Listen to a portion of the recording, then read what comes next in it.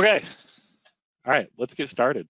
Let's go around the group here. We're going to go ladies first. We'll go April, Leanne, Eli, and then Jay. Just introduce yourself. Tell us where you're at, where you've been teaching, how long you've been doing it.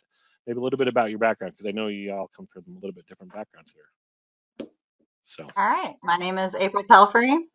I teach at Central Gwinnett High School in Gwinnett County in Georgia, and I have been teaching for 6 years. It's a second career for me. I come in from the Department of Defense industry for about 15 years. Nice. Go Black Knights. That's all I have to say about that. All right. All right, Leanne. Hi, I'm Ann Pessoney, and I am from Madison, Alabama, and I teach cybersecurity classes at James Clemens High School. And I've been teaching for about 6 years. And before that, I was a stay-at-home mom. So, I teach IT fundamentals and Cyber 1 and Cyber 2 classes, and sometimes the occasional computer programming class. Ooh, that's a whole different world. Okay, we'll get into that a little bit too. Eli, you're next. Yeah, I'm Eli Cochran. I teach cybersecurity at the Delaware Area Career Center, and I'm in my second year teaching, and I like to say I'm a geek to my core, totally a geek. So I teach A+, Security Plus, and then we go through the Ethical Hacker course material. Nice. All right, and Jay, you're muted. Rookie mistake. I knew that was going to happen. I knew it was going to happen.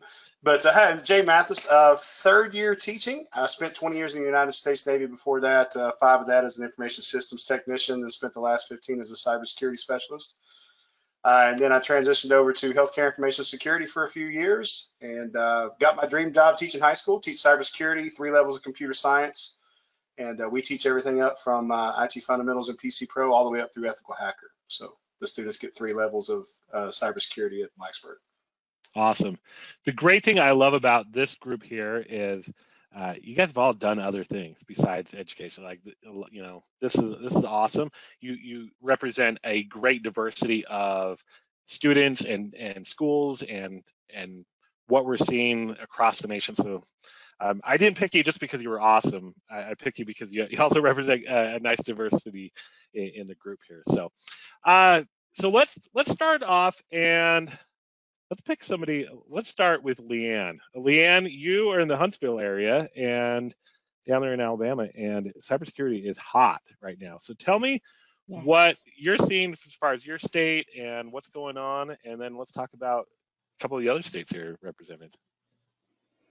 Well, the FBI Cyber Command, they're moving they're moving their Cyber Command to Huntsville. So the FBI is building this really huge building to house, I think, 4,000 people or something. It's going to be really big. And most of the Cyber Command is here now, but they are in other kind of smaller buildings until their bigger building is finished. But there are a lot of cybersecurity jobs or information technology jobs here in Huntsville and the Madison area. And, a lot of the students that will come out of the colleges here, such as UAH, they don't have to really leave Huntsville, unless they just want to get away from mom and dad. But they don't have to leave the city to go and get those really great high-paying jobs. So, and we have a lot of industry partners that will give our students internships or opportunities for internships, and so that's been really helpful too.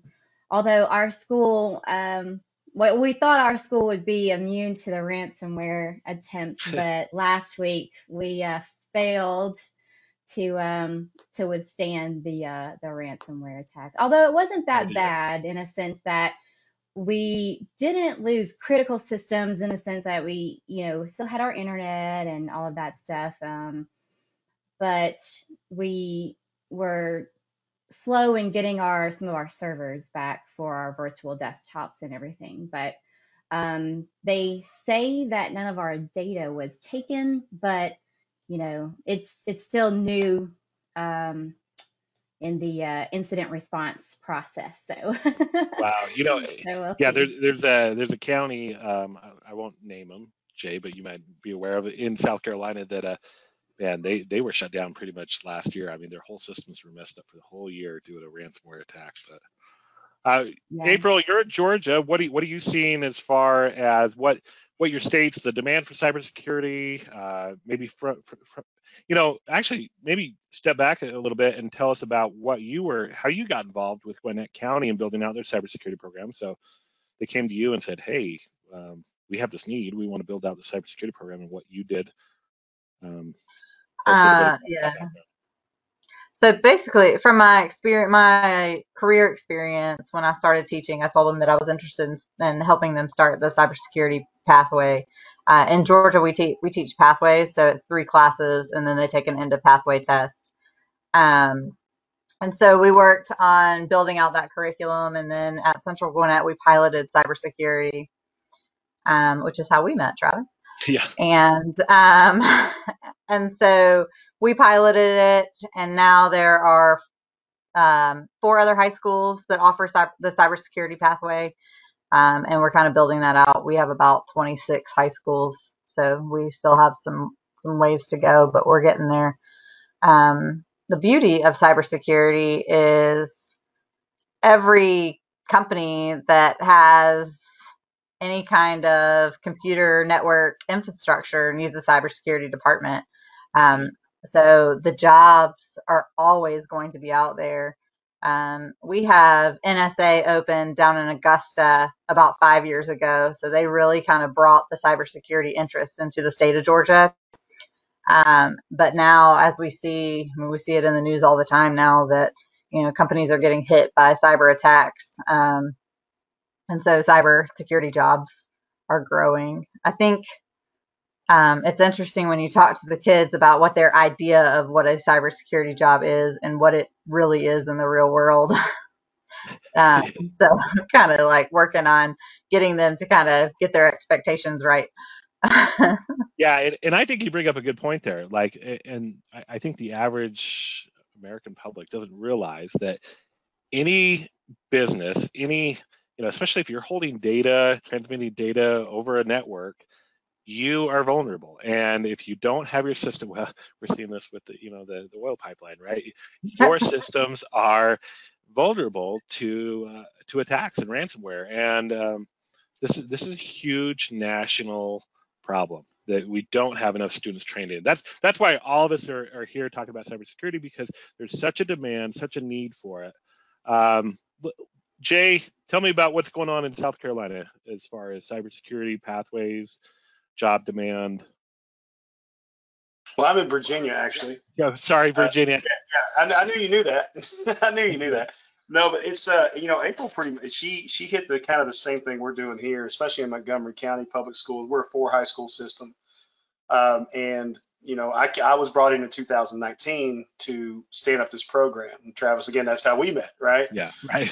But at the time, the governor of Virginia had set these really, really kind of broad expectations of what he wanted these cybersecurity programs to be. He said in 2018, by such and such date, year, or whatever, every school, district in the state of Virginia, I wanted to have a cybersecurity program, but nobody really knew what that meant, right? Right. Yeah. It was so broad. There was the computer science discussion in it, and there's okay, where do we start? It's like April said, we had kids coming in to my Cyber 1 class, which is essentially I teach at a PC Pro level, talking about when we're going to hack, this, that, and the other, blah, blah, blah. Right. So we've had to temper the definition, if you will. But the interesting thing that's going on in Virginia is they have, especially in Southwest Virginia, where I teach around the Roanoke area, Blacksburg area, Virginia Tech, there's this huge technology corridor that's kind of been born down through here, all the way from up in Northern Virginia and on the East Coast, all the way down through. And it's just this huge thing where these companies are just kind of lining up across the state, from Northern Virginia all the way down. And there's this corridor being born where these companies are placing their headquarters in these smaller communities. And then there's just like this huge need, almost like a black hole effect. It's like, hey, if you have technology experience, we're sucking you into these job positions. That's kind of where it is. I mean, I was on a call this morning, and Leanne mentioned grants and things like that. We have a Go Virginia grant going right now with over 2,000 companies. I think it's building up across the state, where they're going to pay these kids while they're in high school as sophomores, juniors, and seniors $15 an hour to come work 500-hour internships. I mean, it's just, that's what, they want these kids in there. But so it's been really interesting, because we can just, especially here in Montgomery County, I pretty much just had, it's been like Christmas time for me. I mean, if I can dream it, like, okay, here's money to do it type of thing, here's the resources. And then, so I'm just like, I'm like in a lab every day pouring, making potions about what we're going to teach next year.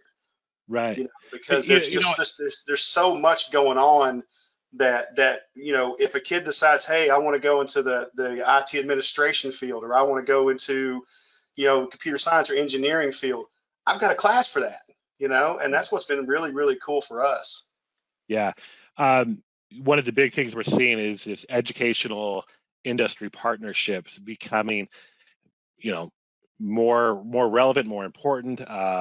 We're seeing, higher level institutions creating, like the Virginia Cyber Range that you guys have there in Virginia. South Carolina has one. Eli, I don't know if you are part of the Ohio one that just came online. So we're seeing a lot of these resources and funding being put into these resources to provide students the environment. I'm not sure, I haven't heard about if you guys are having more of a virtual cyber range down in Georgia or Alabama, but this, industry partnerships are going to be more, and I always tell teachers, like, in school districts, those doors are going to be wide open, and where you might have had some pushback and industry not really want to be a part of the educational model and systems, that's not the case with cybersecurity. There's such a demand. It's going to be, what can we do to help facilitate it, right? So I want to jump, Eli, I'm going to hit you with the next question.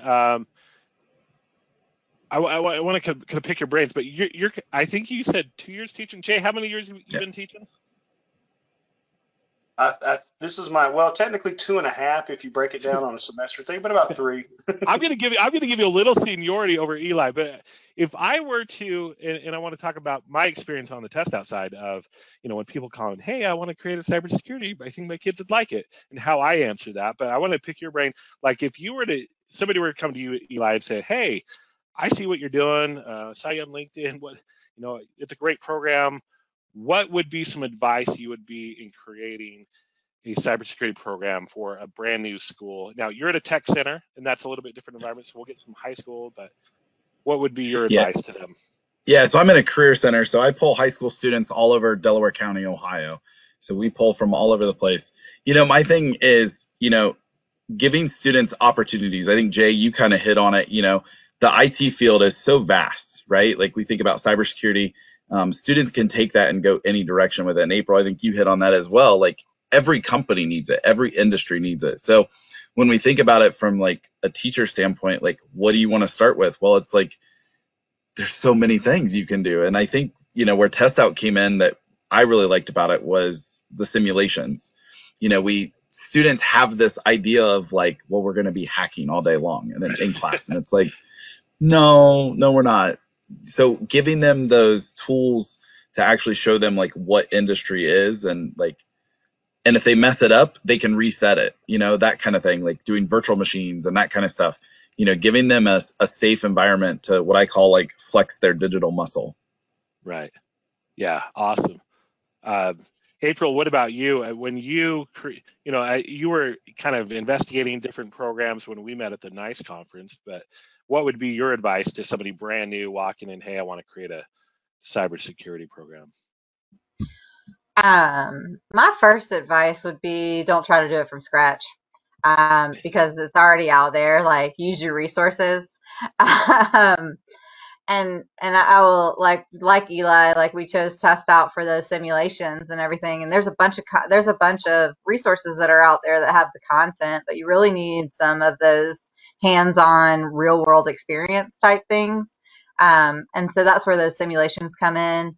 But I would also talk to them about kind of setting up a small in-class kind of virtual setting too, so that they get that hands-on inside the classroom as well as those simulations. I think those two things together kind of go hand in hand for the kids to really get a good understanding of it, but to all interested.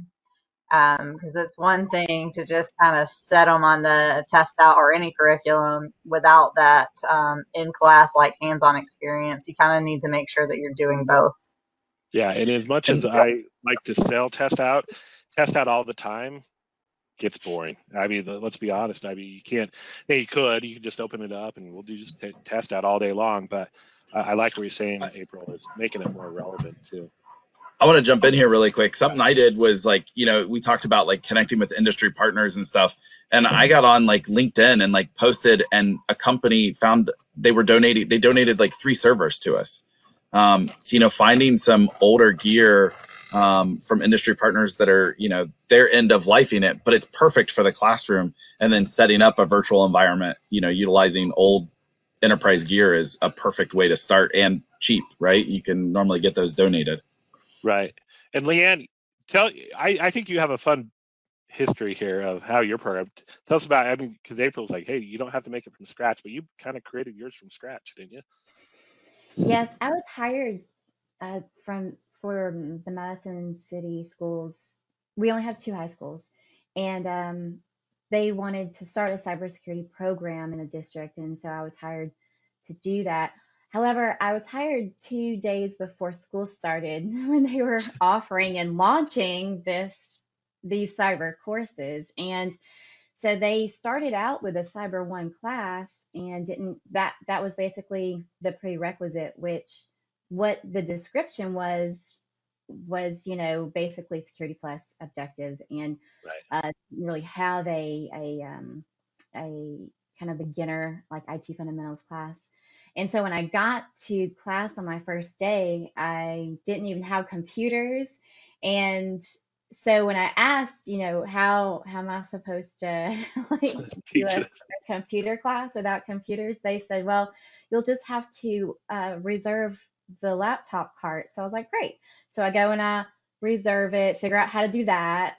And so I go get the laptop cart, but it's just thin clients because it's all a virtualized environment. And so then I didn't know, what I could do with a virtualized like thin client. So I just got on Google and Googled everything: cybersecurity curriculum, cybersecurity games, or anything, and I came up with it was NYCERT, called NYCERT then, but now I think it's called cyber.org, and that really saved me. It had the curriculum, but it didn't have that lab simulation environment, so you still had that missing piece, especially since we didn't have the real computers.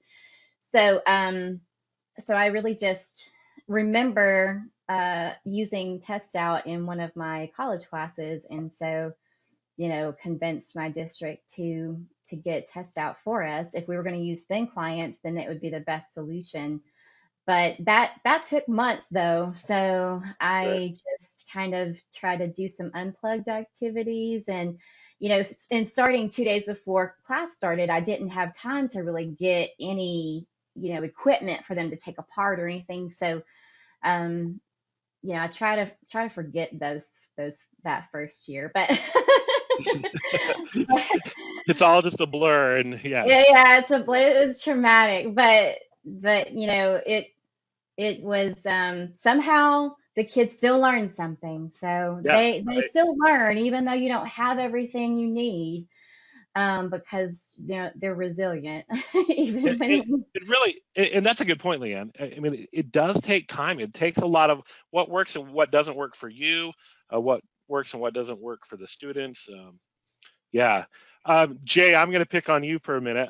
So I remember kind of along this line, and then we'll talk about what your kind of pathways look like in Virginia. But I remember this district calling me from Virginia, and they're like, "Hey, Travis, we want to create a cybersecurity program," and they're all, and I'm like, "Great. What's the goal here?" Well, we've got a bunch of 9th and 10th graders, and we want them by the end of the year to take Security Plus from CompTIA. And I'm like, that's rough. I mean, do you understand what that certification looks like? no, but that's our state standard. So, so tell me a little bit about how you build out your program, because you've layered it, and kind of just what you're seeing. Level 1 student, where do they start? And the end goal still in Virginia is a Security Plus, but tell me what kind of you built out your program and what it looks like in those different layers. Yeah, just for the record, that wasn't me that called that time. No, it wasn't. It was not. I'm crazy, but I ain't that crazy. No, so it was interesting for me when I came on board. I came on board in the middle of a school year. Leanne was talking about 2 days before class. I came on board. I got hired literally the last day of Christmas break before we were going to go back after the first of the year. So there's like 2 days and a weekend there where I'm walking in and I'm like, okay. I walked into this bare bones kind of. We had desktops. That was a great thing, But so we had a little bit had computers, unlike Leanne, who doesn't even have a computer. So we at least had that. But I had heard when they were hiring me, they were trying to put this thing together, and they kept throwing out Security Plus, and I'm thinking like, no, that we're not there yet, guys. I mean, I don't know if you've seen the Security Plus exam, but we're not there. So I proposed a 3-course pathway, and it was kind of one of those things where I've been very fortunate and I am the senior cybersecurity teacher in the county. We have 2 more. One of them's in her, second year, and the other one's a business teacher that's doing PC Pro with students, which has worked out really well this year for her. But I kind of came in, and they just kind of, I walked in on Monday morning to Blacksburg High School, and the CTE director for the county, who's been great in this process, was like, all yours, man. He said, go for it. What are you going to do? Yeah. I said, well, I'm not starting with Security Plus. Right. So that's when I started looking into your TestOut stuff, which, I mean, full disclosure, I had never heard of TestOut before that first Monday morning when I walked in my first day as a teacher. But I sat down to it. I think Travis, I reached out to you and got myself an account. I think if you remember that correctly, and kind of started digging in, and immediately I knew that for Cyber 1 PC Pro was going to be the way to go. Right. So, and I just kind of built out from there. And then, so what I've done, and because in Virginia we have, and I don't know if anybody else has this, but we are given 500 testing vouchers every year for Microsoft certifications. I think most states probably do or something, but our whole school gets 500 certifications. That's everything from Office up to Security Fundamentals. So what I decided to do was, I said, hey, you know what? Certification is going to look great for these kids on resumes. Some of these certifications are worth some ACE credit for college. Travis, whether you know it or not, colleges are giving credit for TestOut certifications. I've got a girl at Campbell down in South Carolina right now for Network Pro. They give her 4 credits, right, at Campbell University, and she was the only freshman that got into their cybersecurity program last year. So I started there. I started basics, and it's worked out really, really well. We come in first week. Hey, here's some PCs. Take them apart. See what's inside. So we spend the first week kind of doing that. And then we jump over into TestOut. We start going through lessons. We start looking at the virtual labs and things like that. And everything we do in a virtual lab, of course, last year we weren't able to with COVID this year, but everything we do in a virtual lab gets copied on the physical machines. And then my county they just bought us all CCNA labs, which are the 3-switch 2-router configurations. So I've got a whole rack in my room now. I too had Virginia Tech had donated some servers to us, so I've got some stuff to play with there. But PC Pro, that's where we start, And if the kid's interest is peaked at that point, then I'll see them back for Network Pro and Networking Fundamentals in that second year. And then in that third year, that's where the rubber hits the road. That's Security Pro and Security Plus. And I've had, and I'm doing Microsoft Security Fundamentals, Networking Fundamentals, and Security Fundamentals. My Cyber 3 class this year, and I know I'm rambling, but I get excited about this stuff. My Cyber 3 class this year was 8 students. Again, because we're still growing the program. Next year, it's going to go big, but all 8 passed their Security Fundamentals from Microsoft. All 8 have passed their Security Pro, and I'm venturing. I want to go crazy and ham on it and say all 8 are going to pass their Security Pluses. The county has bought them vouchers. They said, hey, you want to know what? You want to go for it? Let's go for it. But they're getting the opportunity at least. But they would have never. A student would never, in my opinion, never come into a first-year cybersecurity program. You can't expect a student to pass a Security Plus certification if you want them to leave your program with the knowledge that they need. Now, I can get anybody through a cram book. You know what I'm saying? I think most of us have kind of been there at some point in our careers, right? But that's not what we want to do with our program. So we start PC Pro level, and then we move on up. Now, I did try IT Fundamentals Pro with my Cyber 1 this past semester, and the kids loved it. I mean, they have absolutely just loved it. And they're going to sit for the CompTIA ITF. So, it's a that's where we start there, and we build it 3 levels, and the expectation is by that third year, they're going to go out with that with Security Pro and Security Plus certification. In that instance that I brought up with the District of Virginia, I mean, that I just brought it up because, like I said, you're in Virginia, not South Carolina. But I get those calls all the time, like, "Hey, you're looking for Security Plus." I'm like, are we looking at a 2 or 3 year program, or possibly a 4-year program? Because we don't get to that end goal right off the bat. And I like that you brought up, whether that's an MTA certification, whether you're just using the TestOut certifications, or you're going the CompTIA route, build it logically. We're going to have a starting point here, introductory concepts, and move it forward.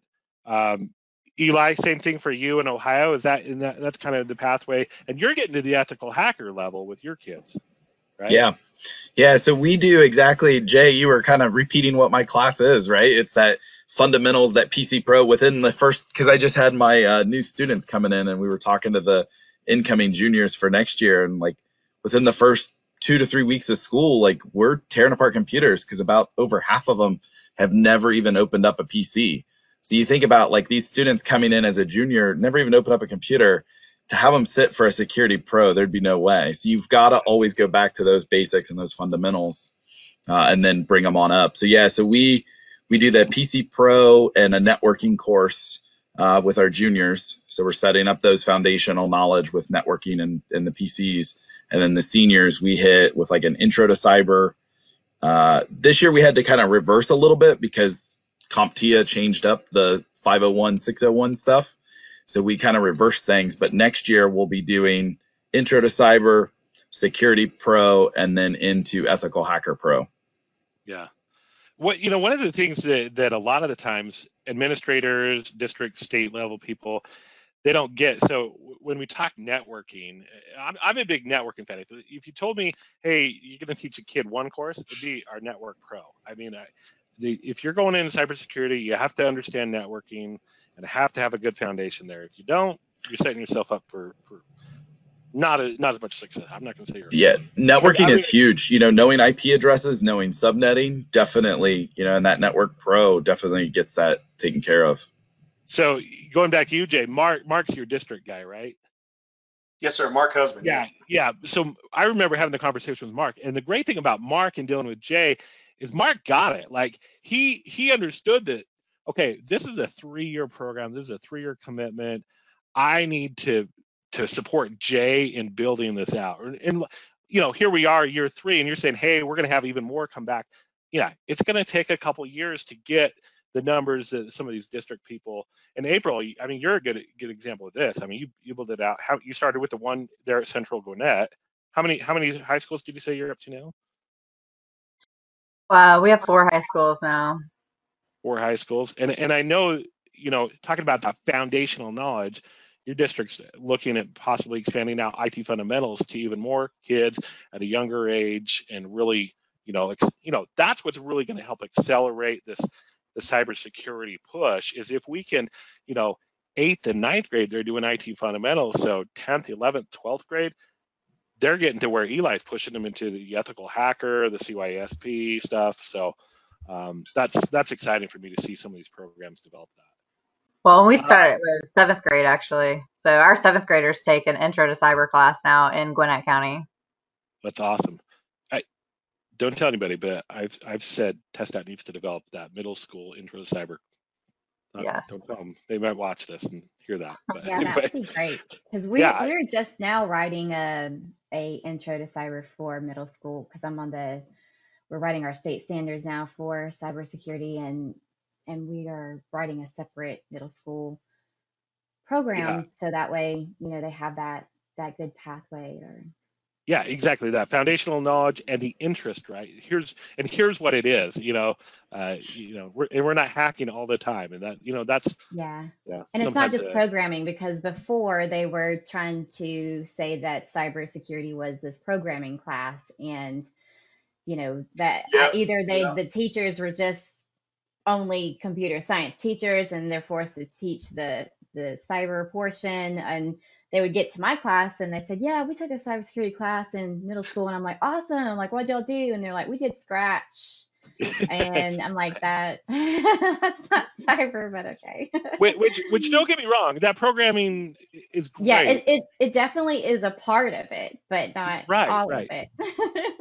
For me, one of the reasons I love cybersecurity is it's bringing back that CS and IT all into one. You have to understand, both how the software is working and it's developed, and also you have to understand how the infrastructure is, right? A really good cybersecurity analyst is going to be able to understand both. So let's see, what question do we want to jump here? What challenges are you guys still facing? So you guys, a couple years in here for most of you, what are some of the challenges you're facing still? Open it up. Nobody. You guys got it nailed down. Way to go.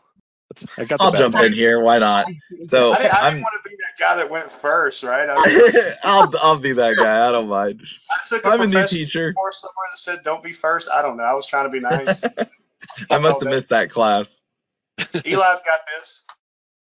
So I'm a new teacher, right? New program. When I got into the program, they were just like retiring an old networking lab, changing it over to cybersecurity. So for me, is just building industry partnerships. That's like my big thing right now is developing that.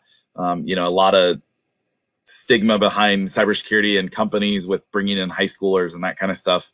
So for me, that's been like my big struggle. But I actually just had a conference call with a big bank here in Ohio today, and looking really positive. So that's for me. That's my struggles. All right, Jay, do you have any struggles? Or are you good? Yeah, I do. Yeah. We can talk about you. Those are the ones we'll talk offline about. Yes. This teaching gig is for what? No, a lot of things I didn't tell the old Jay, but no, I think for me it's with any growing program you want your numbers to be good, but you also, I think when we talked about this a little bit earlier, is just kind of tempering expectations, right, as to what the program is. That's been my biggest one. People get excited as students, and especially in my communities around here, parents get excited when they see cybersecurity on their kids' course selection list, right?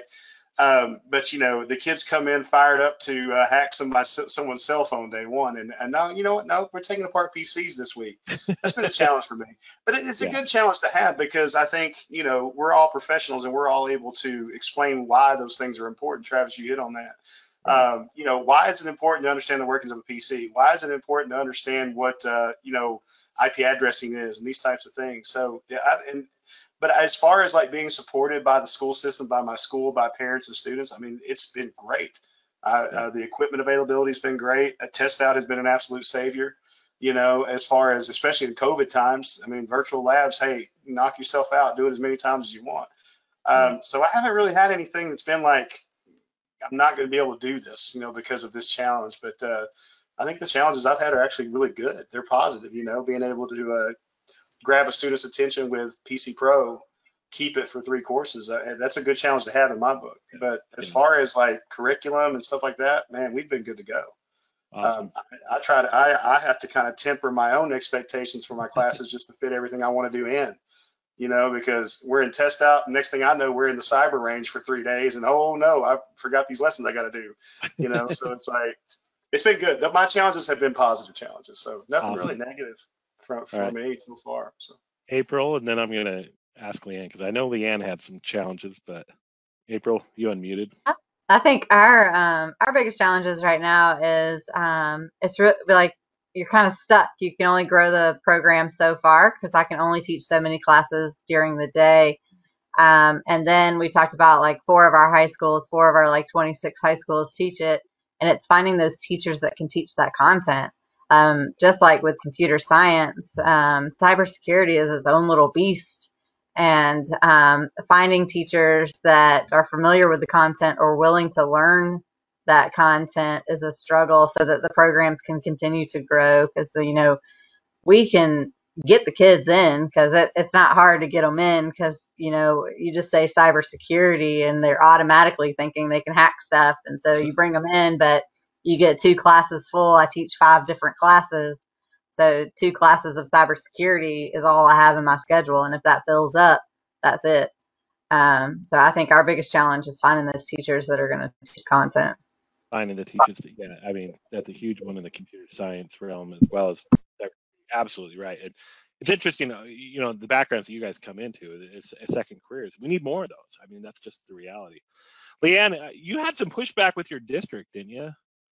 Or school system, or was it just getting the equipment to begin with? Was that? I didn't really have pushback from the district. It was more um, educating them on what we needed, and with just coming in abruptly, I wouldn't find out what I need until it was already, an emergency. Like I need this right now. And so, the district doesn't work on right now. The turnaround time may be months or Months. yeah. Um, now I have the equipment that I need when it comes to the computers. So now I have these really awesome beefy computers. Now it's great.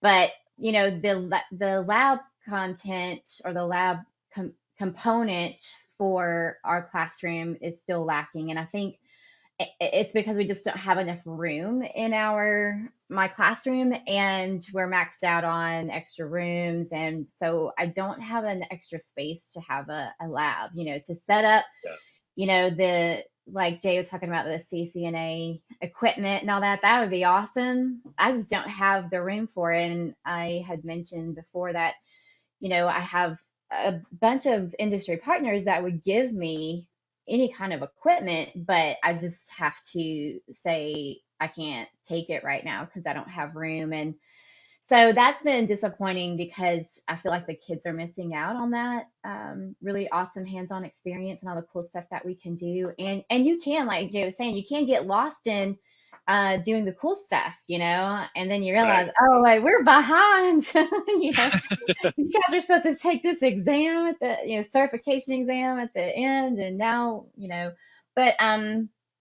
but so that's been challenging. And also with starting a program, you are doing 10,000, and April probably knows this, like you just are doing so many things because you're starting everything from scratch. And so I feel like now at 6 years, I am somewhat ready to even, like, I haven't even thought about the ethical hacker stuff. Like, I'm not even going there because I just now have it to where, I have the buy-in, I guess, from the students. And so it's a slow going process, like I know where I want it to be, but I Yep. know that's going to be a while. And then they like to put other things on you, like the student organizations. I'm also the FBLA sponsor.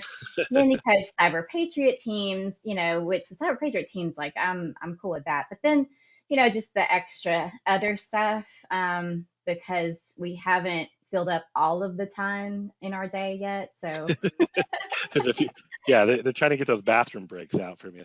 yeah, exactly. I want to talk about those extracurricular activities before, but I want to just reemphasize one thing you mentioned, and I love the term buy-in. You got to have student buy-in. You have to have administrative buy-in. You have to have parent buy-in. Counselor buy-in is kind of easier, like, oh, that sounds like a fun computer class. Go take that one, right? So that one's easy, but students, parents, and administration, it's one of the big keys to, at least for my opinion, the programs that are successful have all three of those. So I love that you brought that up, Leanne. But let's go back. Let's talk about, because I want to finish on what are some of the fun things you're doing. Eli, I know you just did a capture the flag event, but let's go back to, I'm going to let Leanne just hit up. That was a lot you got going on, and I know April does cheer stuff. So once again, you guys are involved with a lot, but FBLA, I mean, just give me the laundry list. What kind of this is exhausting. So you just want the laundry list of Yeah, all the extra stuff that you're yeah. involved with, or having your students in your cyber program. If there's, I don't know, Cyber Patriot alone should be enough to do that. Yeah, so I typically will have, I used to be the only cyber teacher for both high schools, so I would go back and forth. In the beginning, the first 2 years, I was going back and forth each day, so teaching classes at one high school in the morning and then other high school in the afternoon. So I had several teams at both cyber patriot teams at both high schools. And then I was also, as part of my duties when I was hired, was to also try to get sponsors or teachers to sponsor cyber patriot teams on the middle school level for the feeder schools. So, I would have to try to go and find out which teacher would be willing to, give up their afternoons and, be this awesome cyber patriot coach. But but here in Alabama, you have to be a part of a student organization for your program to be a part of the career tech. And so I chose FBLA, and so I had to do that. And so that is typically done during school, because we had a power hour for lunch, so we could have meetings during school time. And so that way I could have afternoons free for Cyber Patriot. And every now and then I would have a capture the flag team. If I had students that were interested, and we would try to find places to compete and things like that. So, and then, I'm sure you guys too have to write a lot of recommendations, because you have students that are getting internships. And, I think this is the time of year where you start writing recommendations for, scholarships and internships and all that. So, it's just, yeah, I guess when you actually kind of like start putting it in a list, it seems like a lot. It's a lot. It's interesting, all the national competitions. So FBLA has recently added a cybersecurity competition. Skills USA added a cybersecurity BPA, TSA. They all now have cybersecurity competitions as part of what they're doing. So yeah, it continues to grow. Eli, you're doing, tell me about your Capture the Flag event. Yeah, so we just did our first in-lab Capture the Flag this last week. So it was super cool. Got to run through it with my juniors, actually. So we had a judging system virtual machine, and they were attacking a Windows XP VM. And they loved it. So if you think of, like, I kind of framed it around, so I created it all, framed it around, like, if you think of like an escape room kind of idea.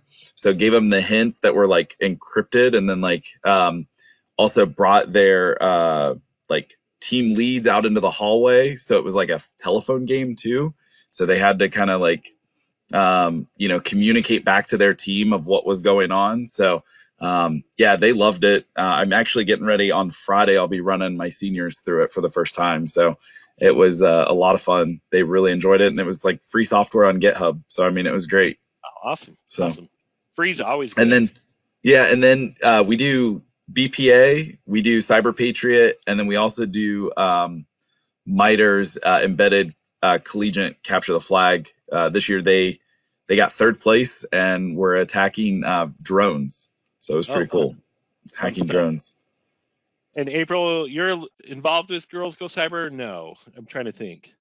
No. Okay. No. What are you doing? We're doing Cyber Patriots, and then we have a drone club. And next year I'm starting a PC repair club, so that we do like PC repair for kind of around to help our LSTC. So our technical coordinators that are in the building, kind of helping the teachers fix their computers and stuff like that.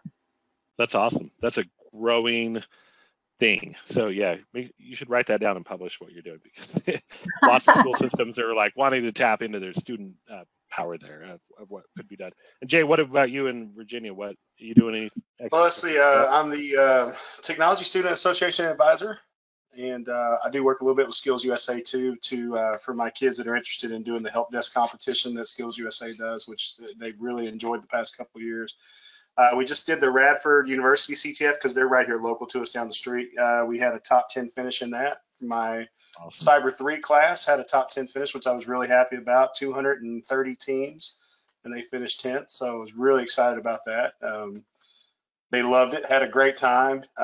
We're going to do our first Cyber Patriot this coming year. We've done Cyber Start. I had 12 students qualify for the national round for Cyber Start, which I thought was great, because that's primarily them working on their own for a lot of that stuff, and did really well with it. let's see, I coach girls JV softball and I coach football, and that's pretty much my weeks in nutshells. But Yeah. and I also coach our esports teams as well. So that's been a really huge. I use that as a recruiting tool. I don't know how do you guys all do this? I mean, like, I see April at the soccer game. She's a cheer coach. And I'm like, come on, really? I mean, who has time for this? So it's for me, the thing about it, it's like the thing about it that's been helpful for me is like, and I've talked to a lot of CTE teachers that are kind of in the same boat. I'm at this season in my life where I can do these things, Right. My kids in college, I retired from the military, milled around in healthcare for a while, but I'm the type of person, I'm just wired to, I'm one of those, you see a need, you feel it kind of dudes, and it's like, so it's been really cool for me to, I said if I became a teacher, I wanted to coach. That's been my two dreams, to teach high school and coach sports. And I'm getting to live them both out. So when I kind of think of it as like, I'm living my dream job here right now, so I'll go do those extra things. And we've been very successful with them. And we have a similar thing like Leanne was talking about. We call it Power Hour in our school, where the students get time during the lunchtime, time frame of the day to come do some of these extra things. It's built into the schedule, and that's a huge help, to not have to have so many after school things going on, to not have to have, to wrangle. Their students are all there in school. They come, they gather, they do their thing. That's been huge for the clubs and in technical organizations to be able to meet. And then, after school, you go coach sports. You get to, throw kids around a softball field for an hour and a half. It's fun. Like everybody always talks about kind of, and I know you guys probably hear this a lot too. You do too much. No, it's great. It's you just get in and you get it done, and the students benefit from it.